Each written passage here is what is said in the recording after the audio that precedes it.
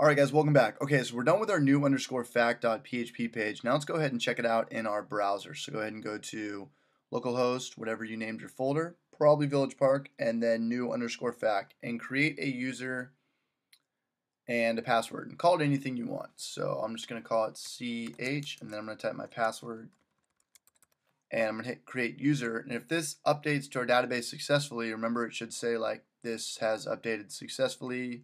What did we have right here? The user was successfully created. So that's what I'm looking for. So let's go ahead and create user. The user was created successfully. Okay, I could probably use a break tag right here too. Go ahead and hard code a break tag after created right here, after this string. So let's go and check out our database. So I'm going to go to localhost, and we're going to see how this function right here, SHA1, correlated to our hashed password inside our database. So what did it do? Because my password I typed in was penny44, but let's look how we entered it into the database.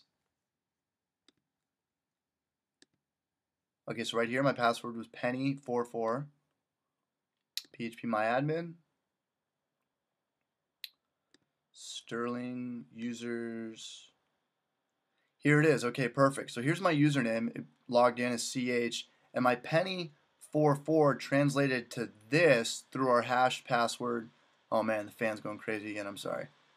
What was I talking about? Okay, so my password I typed in to create a new user was penny44, but with this PHP function right here, SHA1, it converted whatever we inserted, which my password right here, whatever it was at face value, it was just lowercase penny44, and with the combination of this PHP variable, it created this password. But you don't need this password to log in and out. It's always going to be penny44, but this is how it looks on our database for our security purposes.